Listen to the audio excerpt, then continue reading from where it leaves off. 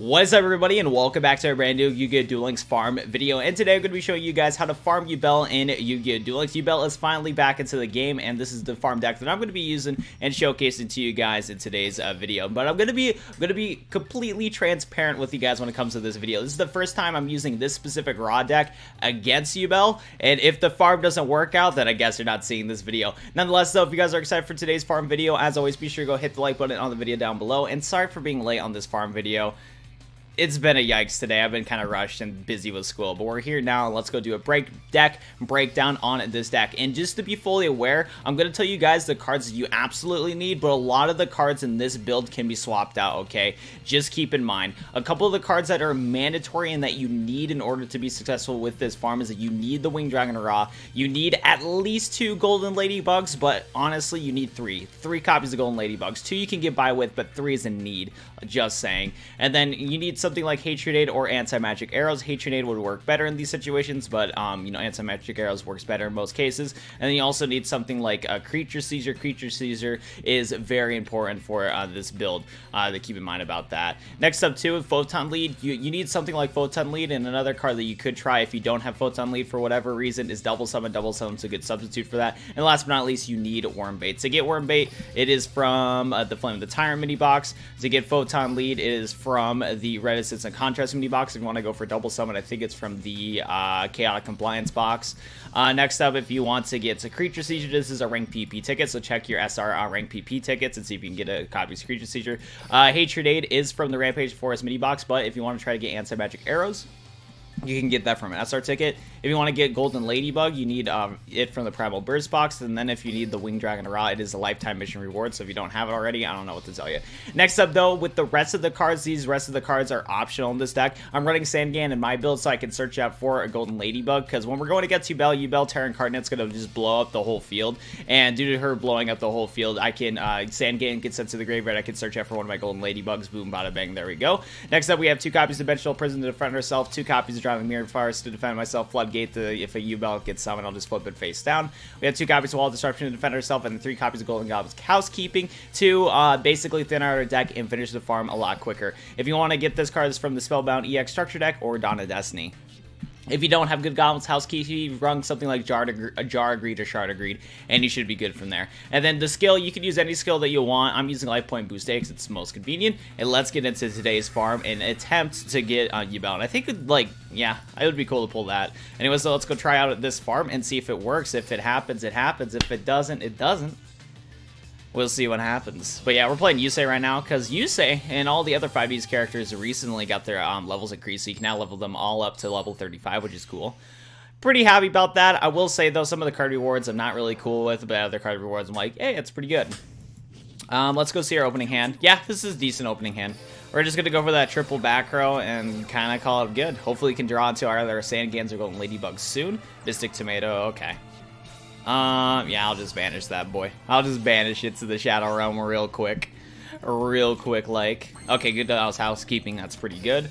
We're going to be able to thin out our deck. I'm going to return Hatred Aid. Okay, another Mystic Tomato. Not a surprise. Not a surprise. And we got a Sangan. That's also great. I'll take the damage. I don't really care too much.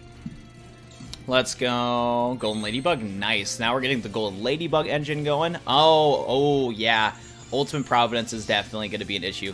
That's what I'm saying, guys. You need at least, like, 3. Like, 3 is mandatory Golden Ladybug. Like I said, you could attempt to get by with 2, but 3 is such a must, especially for cards like Ultimate Providence.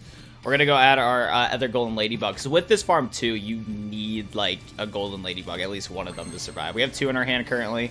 If they all get Ultimate Providence, then we are screwed. If you want to try to run some counter traps, too, feel free to run some traps that can counteract against Ultimate Providence. I strongly recommend that, too, because Ultimate Providence is definitely an issue.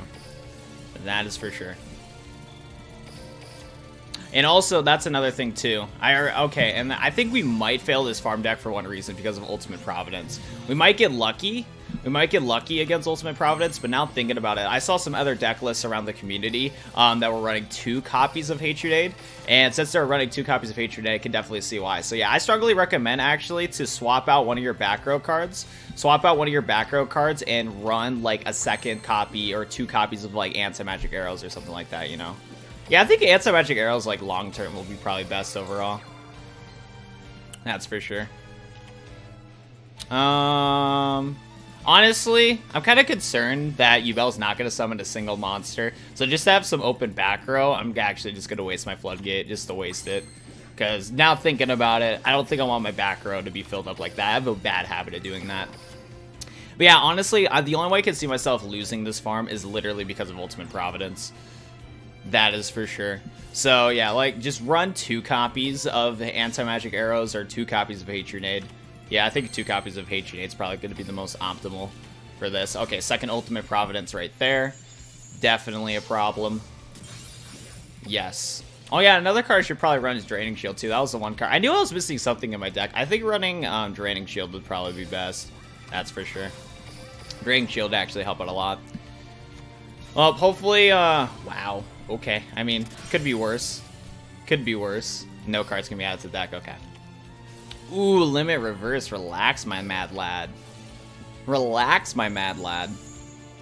We're gonna return Creature Seizure. And we might barely survive this duel right here. Hatronade's good. Hopefully hopefully Yubel doesn't have a 3rd Ultimate Providence. If Yubel has a 3rd Ultimate Providence, F's in the chat. F's in the chat right there. But yeah, I think we should be good from here. I don't think there's really anything else I gotta worry about right now. And we should still be getting, even though we're not gonna get over 10,000 like life points or whatever, I think we'll still like get somewhere. We're gonna discard our Dimensional Prison. Yubel didn't summon any of her Yubels, which is good. Okay, so this is the final turn. Let's hope and pray that she doesn't have any more Ultimate Providences. Hatronade. Hatronade it up. Okay, we're good. Except we're going to activate our Photon Lead to special summon our Golden Ladybug from hand. Next up, we're going to follow up with a Worm Bait to special summon 2 other Worm Bait tokens. Boom and a boom. Next up, we're going to activate that creature, a Seizure, and give control to that. Next up, we're going to go for our normal summon, sacrificing all 3 of the monsters. They go into the Winged Dragon Aura. And then we're going to go for that direct attack, and there we go. That should be around 7 to 8k. That is for sure. Like I said in the middle of this video, be sure to run maybe 2 copies of Hatronade, or just run yeah, I think Anti-Magic Arrows might be bad, but just watch out for that Ultimate Providence. Ultimate Providence is going to be the annoying card to go against, that's for sure. So watch out for Ultimate Providence. Maybe run some counter traps to stop Ultimate Providence from happening, because Ultimate Providence will have the potential to negate your spell cards and negate your Golden Ladybugs. So be on the lookout for that, because Ultimate Providence is definitely an issue right there. Nonetheless, though, hope you guys enjoyed today's, farm video. Hopefully this farm video helped you guys out by any means, and if it did, be sure to go hit the like button on the video down below and subscribe to the channel for more Yu-Gi-Oh! Duel Links content. I'm actually going to be dropping a new news video when it comes to Yu-Gi-Oh! Duel Links leaks and the new Yu-Gi-Oh! Legacy the Duelist game. There's been an official announcement, release date for that game, so be on the lookout for that, and I don't really know what else to say in today's video, so thank you for watching, and I'll go see you guys in the next Yu-Gi-Oh! Duel Links video. Peace.